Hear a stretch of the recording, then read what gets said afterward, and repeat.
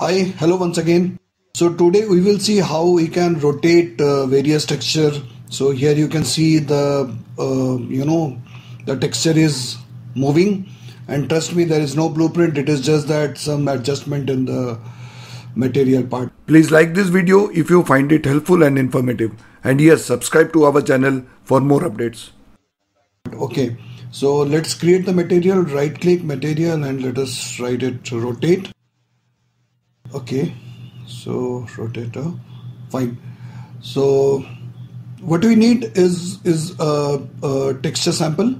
So you can select whatever the texture you want to have. We have, okay, fine. This is the texture that we have selected. Connect it with the base color. So whatever the changes you want to do in the metallic specular, whatever, so you can do it. That's not an issue. Okay, so let me convert that into the parameter. Now what you need is a rotator. So rotator is here. This rotator will have two component, coordinate and time, and you can connect the same with the UV.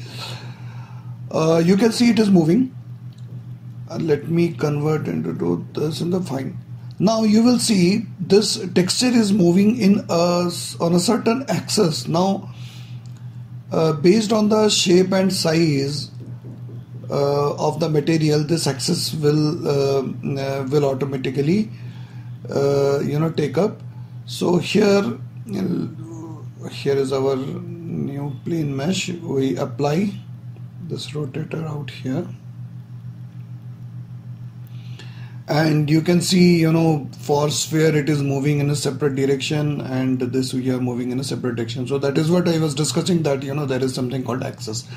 Now here you can see the center X and center Y. By default it takes 0.5 and 0.5 with a speed of 2.5. Now 0.5 is something like the half of X and half of Y.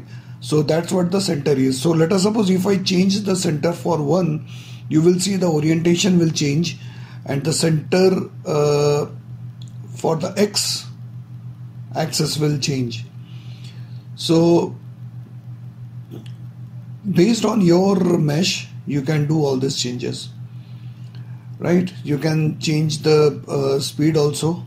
So based on the speed, based on your requirement, you can change the speed.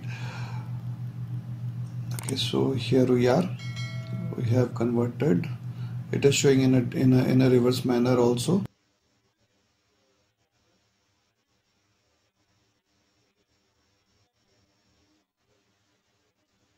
Okay, let us see if we can have some different kind of a texture. So earlier I was using some fan texture, and this is an image which has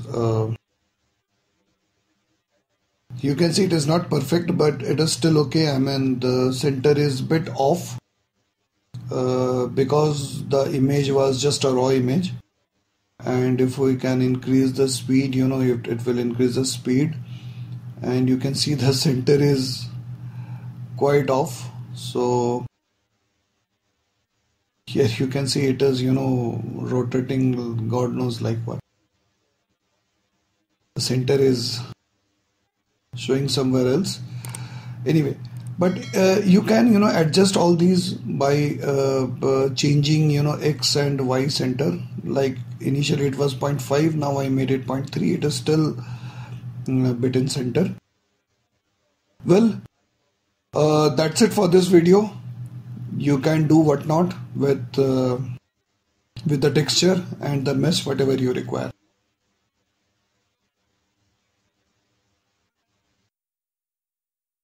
Thank you.